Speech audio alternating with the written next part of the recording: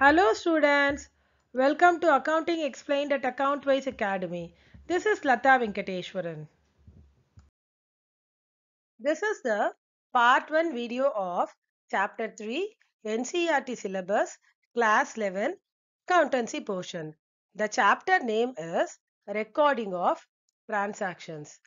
If you want to look into the important questions and the MCQs of this chapter, you can look into the shorts of our channel Accounting Explained at Accountwise Academy.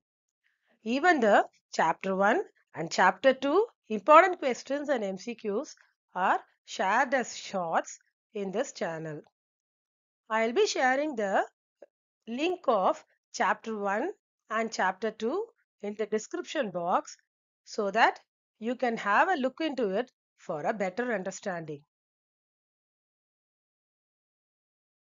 Topics to be covered for today's video are first one, accounting process and vouchers.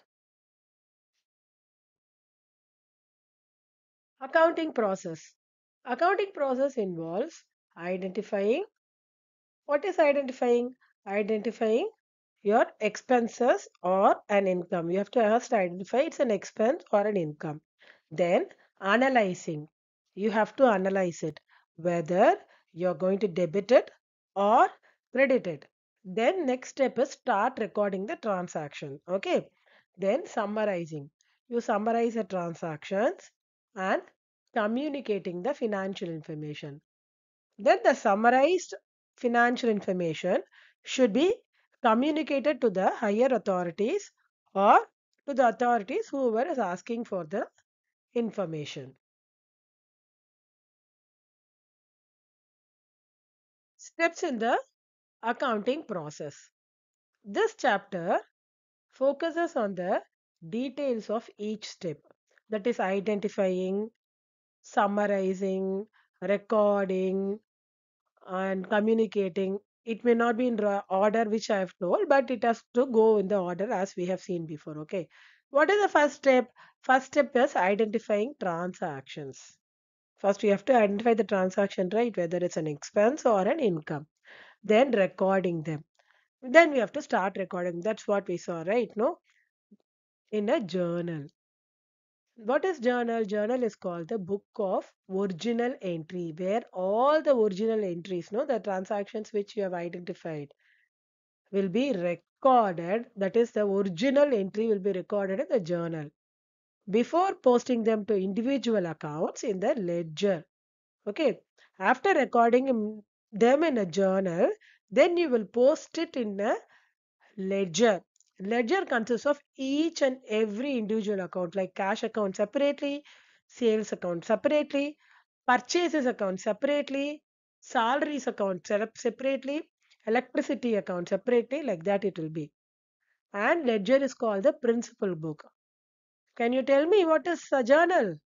Yes, journal is book of original entry and ledger is principal book. So what did we see here in the first step? First, we have to identify the transaction. Next, what we have to do? Next, we have to start recording. Now, recording consists of two steps, right? What did we see? Journal. We have to journalize it first. Then we have to post them to individual accounts in the ledger. That is the principal book. What is journal called as? Journal is called as book of original entry. Okay. Business transactions. See, in a business, each transaction, every transaction is a business transaction. Okay. They involve reciprocal exchange of value between parties. Reciprocal is nothing but give and take aspect. Okay. The example given is buying a computer with cash. These transactions have dual effects recorded in at least two accounts. So, buying a computer with cash. What did you give? You gave cash. What did you get? You got computer. Okay. So, it has dual effects. Okay. This transaction has got dual effect. What is the dual effect is? your cash will be decreased as you are buying, right? Your cash amount will be, your surplus accumulated cash amount will be decreased, and your asset value, computer is an asset, right? Your asset value will be increased. That is the dual effect recorded in at least two accounts. So what are the two accounts involved here? One is cash, which has decreased in the amount, and another is the computer, that is the asset, that has increased in the value, that is the asset value has increased. Source document. Okay, so what is the source document needed for recording a transaction? They are called as vouchers. These documents provide evidence of the transaction. You cannot simply say I've bought a computer and you can write 1 lakh rupees. That is not at all possible. You need to have an evidence, okay, such as cash memos, invoices, or receipts. They are used to support the accounting records. Petty expenses without a formal document may require a voucher with necessary details and approvals.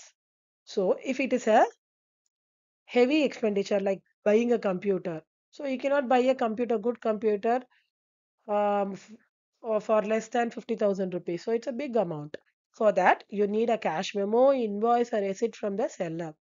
In case if it is a petty expenses, for example, if you are going to pay some staff for his what I should say, for buying stationaries, that the expenses may not be very big, like less than 1,000 rupees.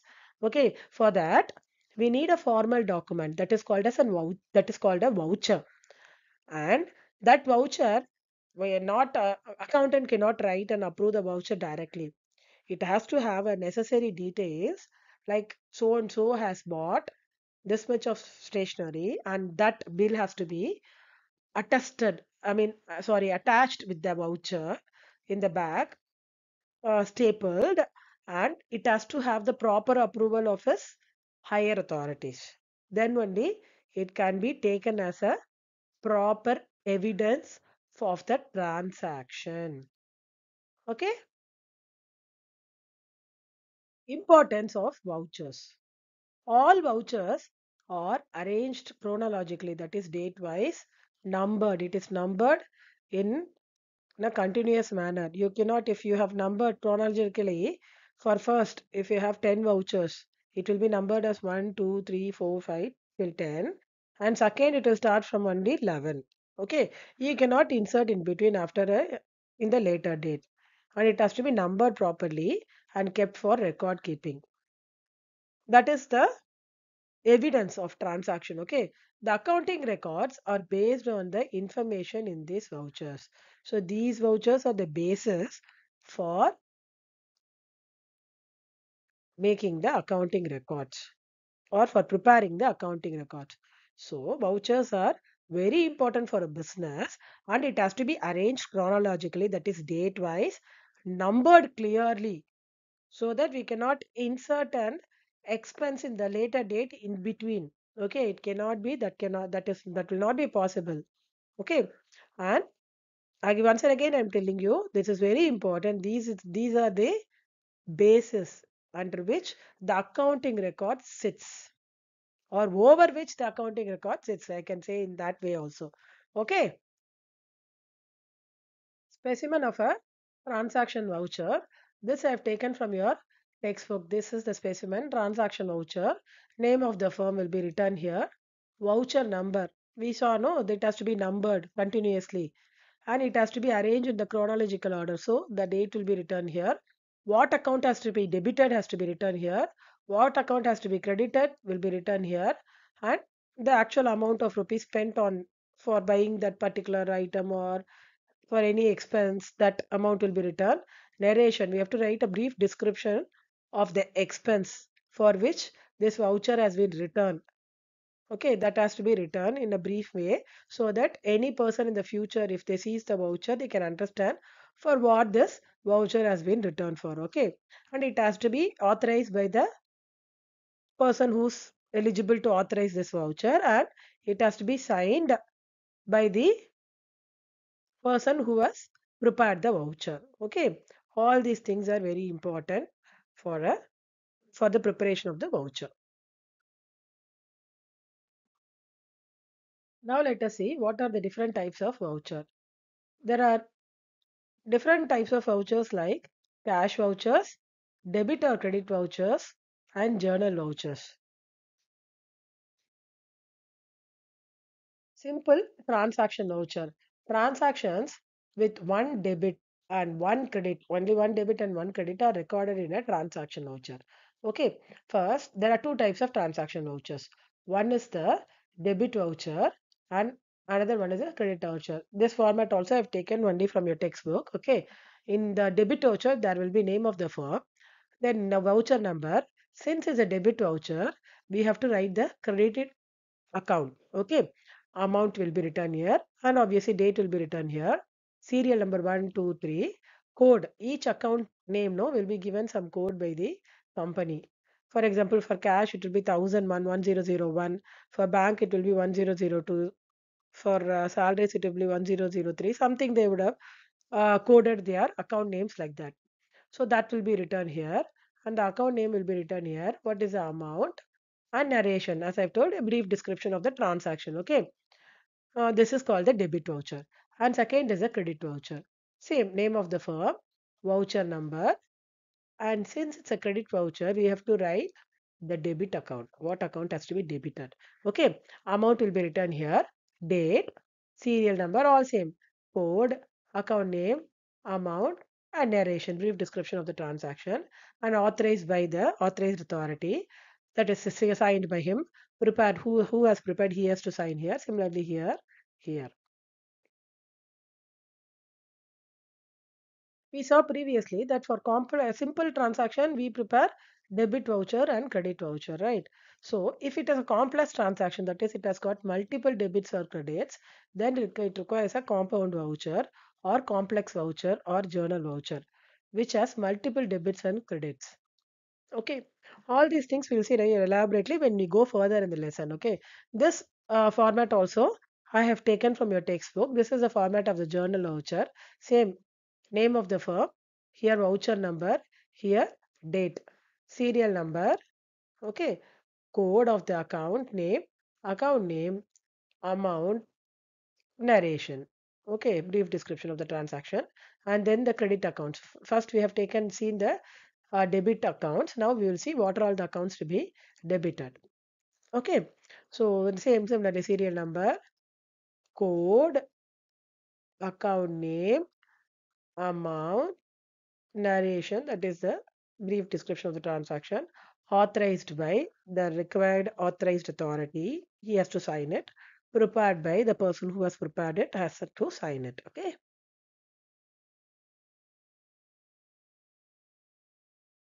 There is no set format for preparation of voucher, but it has to have key elements. See, there is no single format for the preparation of voucher, but it needs to have details like firm name, transaction date, voucher number, account names, debit or credit amounts, transaction description, the person who has prepared the voucher, know his name and signature, and the person who is supposed to authorize the voucher, his signature. These are all mandatory. Okay, for the preparation of voucher. Voucher importance and design. Vouchers are kept for audits and taxation purposes. Mainly vouchers are used for audit and for taxation purposes. Businesses can customize voucher design. They can use any paper color or any font or any size for easier organization. But it has to have these following things: firm name, transaction date, etc., no, are mandatory. Okay, with this, I am completing the part 1 video of chapter 3, accountancy portion of class 11 NCERT syllabus.